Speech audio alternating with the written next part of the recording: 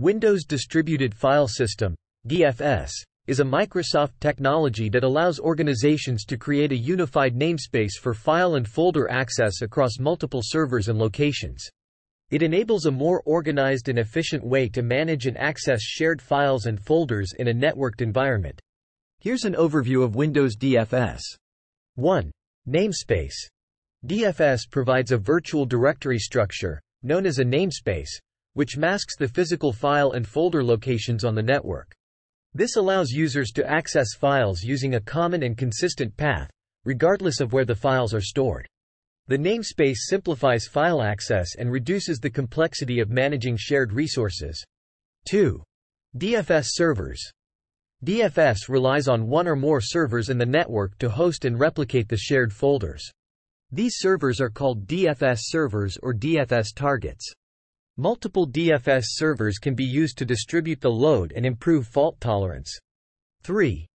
DFS root.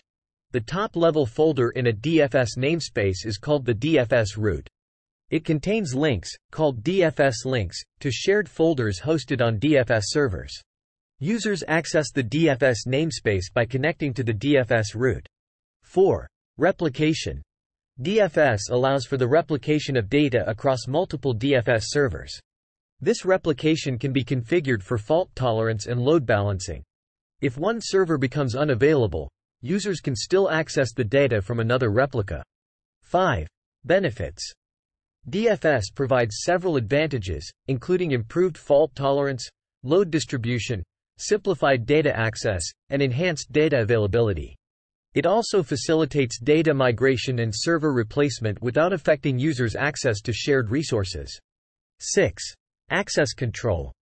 DFS respects the NTFS permissions of shared folders, ensuring that users only access the data they are authorized to.